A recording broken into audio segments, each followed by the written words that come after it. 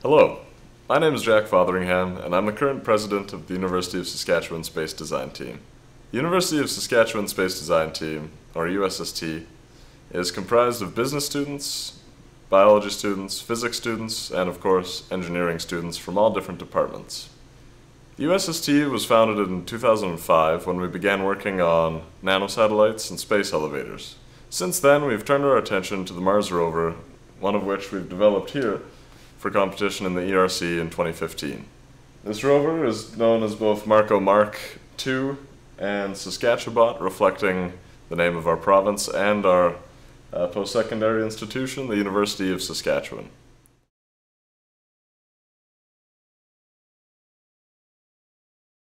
As of right now, the team is comprised of about 25 members, all of whom are very excited and passionate about our space-related projects. On the administrative side of things, we have a handful of executive positions which serve to oversee the finance and administration of the team. Austin Shirley is our VP of Engineering, and he oversees both the mechanical and electrical teams. Nicole Parker is the treasurer and oversees the finances. Daniel Ness is VP Operations and has a large role with sponsorship and donations. Josh Arganosa serves as the team's secretary, and I'm the president. On the engineering side of things, the team is divided into two groups. We have the mechanical team and the electrical team. The mechanical team lead is Seamus Woodward-George, and Liam Bindle is the electrical team lead. The mechanical team obviously focuses on mechanical aspects of the rover, and the electrical team focuses on coding and the electronics.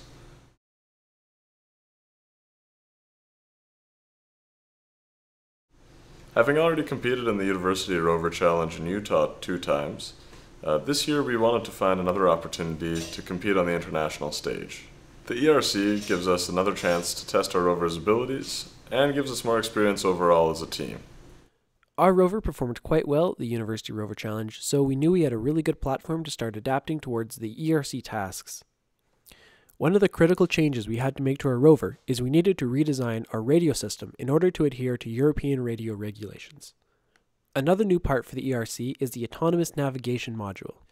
This module contains an RTK GPS system as well as LiDAR on a rotating turret. This is going to allow the rover to track itself within centimeter accuracy as well as pick up objects and obstacles in the distance. With our object detection software as well as navigation software, the rover will find itself an optimal route and drive itself there. We've also modified our ARM and sample collection designs in order to merge them into one for the ERC sample collection task. We've also designed custom circuit boards for the ARM and for the drive system in order to optimize them, make them more professional looking, as well as add a couple more features such as the voltage sensing on the ARM. And of course, there's still one big challenge to face, and that's transporting the rover from the University of Saskatchewan to Poland. In order to do this, we've been talking with our university and customs broker in order to make the process as smooth as possible, but we've also had to make a couple mechanical changes in order to simplify the disassembly and reassembly process.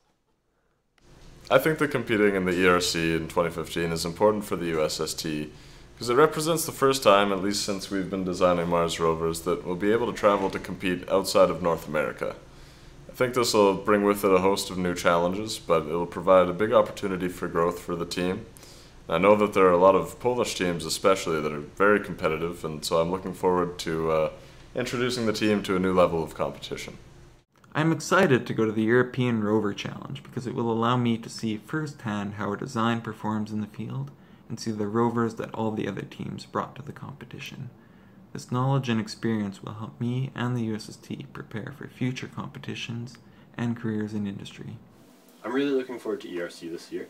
It's a great opportunity, not only for myself personally, but also for our team to compete with other student groups from across the world and interact with other students and see the diversity in designs and ideas that people have for these competitions. This is an important milestone for us as well because it's the first time our team has done 2 competitions in a single year. It's really opened our eyes to how much work is required for us to do and also kind of shown us some different design approaches we could take to make the rover more modular and more efficient so we don't have to spend so much time redesigning things when there's a second competition.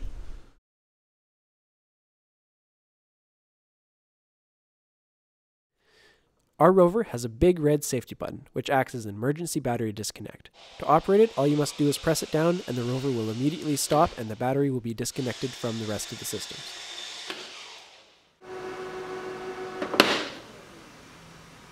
In order to remotely disable the rover, the operator only needs to close down the main software.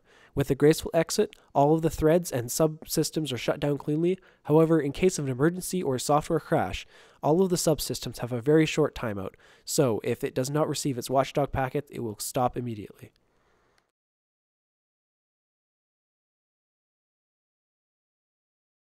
The rover is operated by a minimum of 2 people. One person drives the rover through the Oculus Rift head-tracked camera, and the other person either operates the arm or runs the navigation software. The base station setup is very simple, only requiring 2 laptops, power cables, an Oculus Rift, as well as antenna cables out to the base station tower. The tower, we will be arriving a few days early to build in Poland in order to make transportation a lot easier.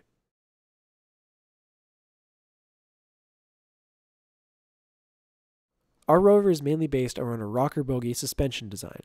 This suspension uses aluminum plate arms on each side, as well as a steel shaft and gearbox in the middle. This synchronizes the arms, so that when one arm is lifted by a rock, the arm on the other side is pressed into the ground to maintain full wheel contact at all times. The rover is supported by a carbon fiber chassis which is very lightweight and hopefully will get us a few extra bonus points during the competition. And the wheels are an in-wheel motor brushed DC variety. They're very lightweight, they have a low stall current, and allow us to make the best use of our battery. The battery we chose is a very large lithium iron phosphate battery. We chose this because it is a lot safer than a comparable power lithium polymer battery. It also gives us pretty good capacity, and the rover is able to drive for multiple hours. The rover control system consists of a central Raspberry Pi, which branches out to slave microcontrollers, each on its own module control board. The rover's top speed is about 1 meter per second. However, its motors and motor controllers allow it to maintain the speed over pretty much any type of terrain provided it doesn't get stuck. Our cooling design also allows the motors to be stalled for a fairly long period of time before we need to take a break. The arm is able to rotate continuously thanks to a slip ring on its base, and in its normal range of motion, we have made inverse kinematic calculations, which means that we can type in a final position and the arm will find its own path to that point. This is really useful for when we're working on control panels, however we do have the option for manual control when that is required. The gripper is entirely 3D printed, and because of this, we're able to do some interesting things with both range of gripper attachments as well as gripper motion. Because of a clever gearbox we've designed at the base of the wrist, we're able to continuously rotate and open and close at the same time, without twisting wires or risking any sort of tangling. The arm is designed to grip and manipulate 5 kilograms at the end effector. However, the 2 main linear actuators are a lot more powerful than that, and provided we can get a good grip on something, we can lift something up to 20 kilograms. As mentioned earlier, our soil collection mechanism involves mounting both the arm and the drill at the same time. The drill is actually a soil auger, which allows us to drill deeply and quickly and eject any unwanted topsoil out of the top. We also are attaching small moisture and pH sensors onto our soil auger in order to get a little bit of data about the soil as we drill. Well, I can say that on behalf of the team, all of us are very much looking forward to going to Poland in September of 2015. Thanks for watching our video. Do widzenia!